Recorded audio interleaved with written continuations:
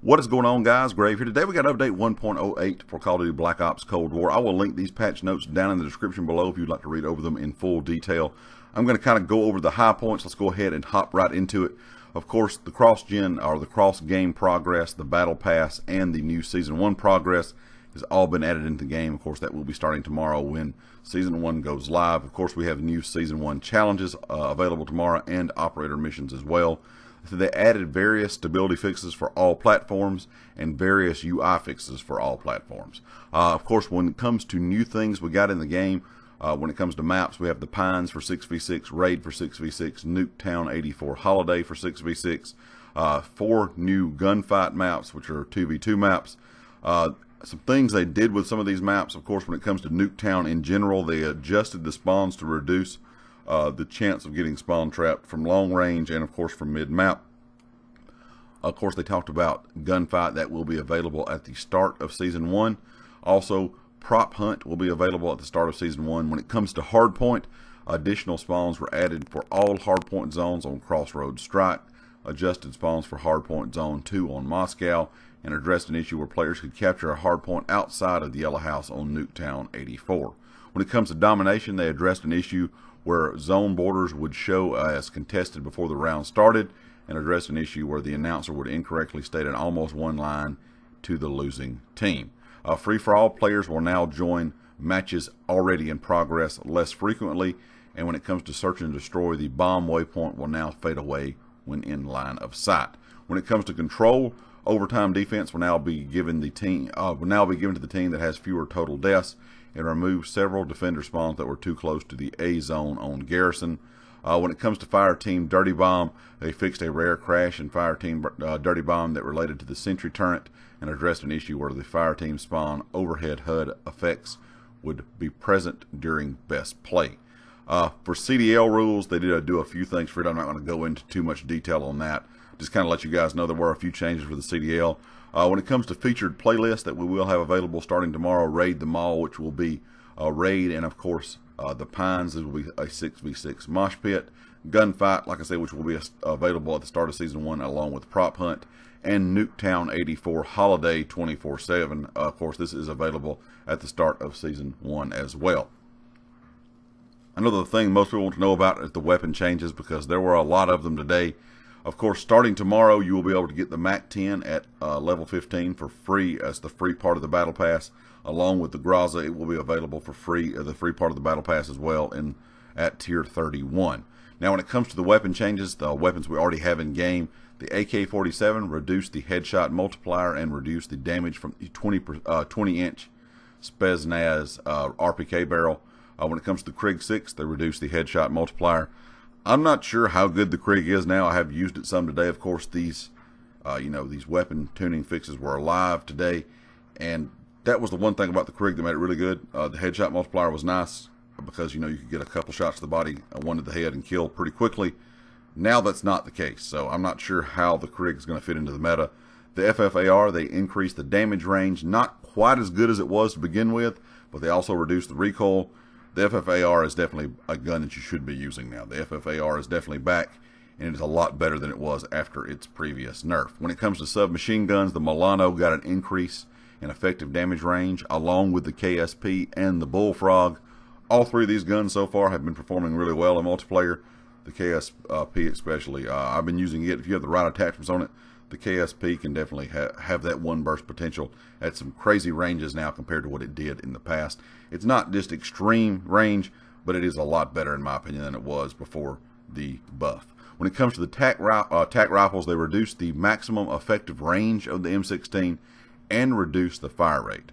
When Tactical Rifle Charlie, which of course is the AUG, reduced the headshot multiplier, reduced the maximum effective range, and reduced the fire rate. Reduced damage for the 19.8 Task Force barrel.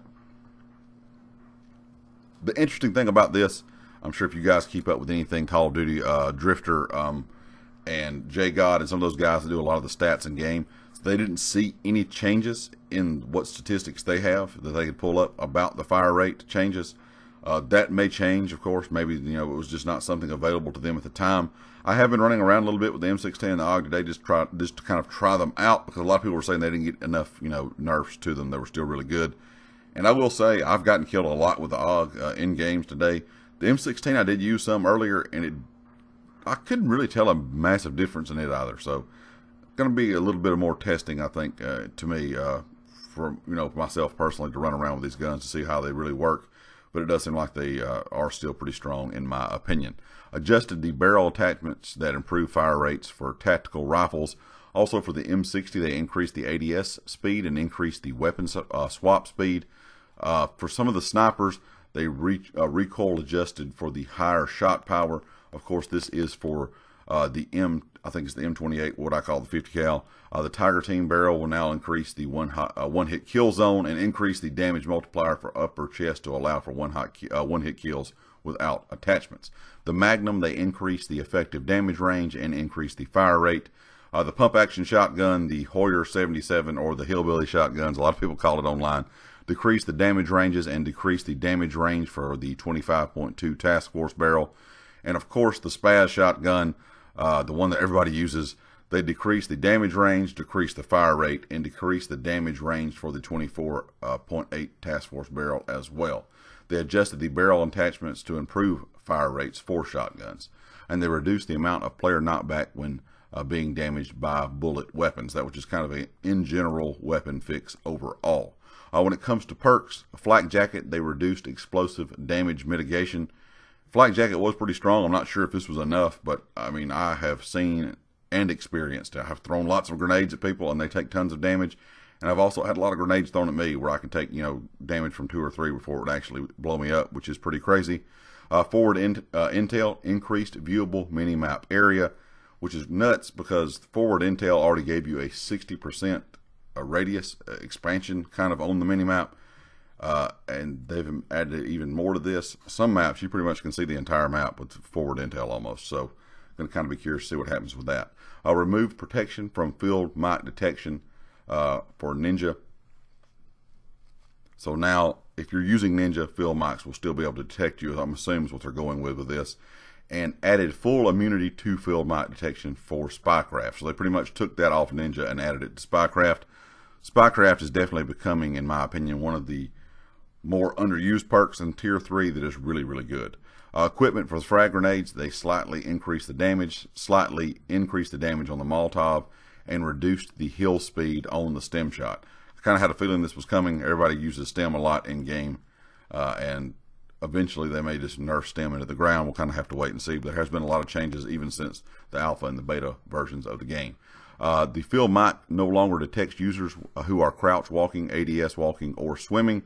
The gas mine, they increased the damage, removed detonation delay, and reduced how much a player will be shown when affected by the gas, or slowed, excuse me, when affected by the gas.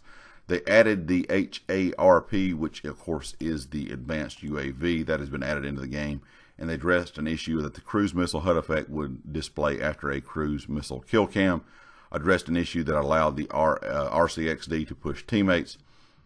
Quick Play will now display the player's last selected tab on core and hardcore by default. Addressed an issue where the camera could not access the entire map in Crossroads. Those were all the changes for, you know, the kill streaks, the weapons, that kind of thing. There was a lot of changes here with the weapons. And as you guys know, sometimes with these changes, they say they change things and it seems like it doesn't change it in game. We had that issue in Modern Warfare. We'll kind of have to wait and see. Like I said, the AUG and the M16 did not really seem to have that many changes, in my opinion, when I played with them. But we'll have to wait and see, you know, once we get a little bit more play testing. There were some changes for zombies for stability fixes, added support for 2-player split screen. Of course, they're going to add the MAC-10 and the Graza into the mystery box. The cruise missile was added as a new support weapon starting in Season 1 in Zombies. Also, they fixed some issues with the leaderboard, addressed some issues for the X-Field and field upgrades and equipment, and addressed a timing-specific issue that caused Pack-a-Punch to become non-functional. Also, some UI fixes and some general bug fixes for Zombies as well, along with Dead Ops Arcade and, of course, Onslaught for PS4 and PS5. And when it comes to PC, as always, added various stability fixes. That is always something they say for PC, and addressed an issue that could cause the game to occasionally crash when quitting the game, and updated recommended driver versions for AMD and, of course, NVIDIA. I know a lot of the pro players are hoping that they get these issues fixed, because since the pro scene has gone to PC, they're getting scan and repair a lot. I'm sure that probably people that play on PC just in general in pubs probably get this issue as well. It is kind of a pain. Of course, when you watch any pro practices, pro scrims right now, that is one of the biggest things they don't like. They always talk about the scan and repair, and they always talked about the headshot multiplier. It looks like some of the headshot multipliers have been fixed. I'm not sure about the scan and repair, if that's going to be fixed with this update. We'll kind of have to wait and see. But anyway, guys, like I said, if you want to read over this in its entirety, it is down in the description. Be sure to check out everything down below in the description, the community Discord, my Twitter, and of course the affiliate here on the channel, GT Racing. And I'll catch you all next time. Peace.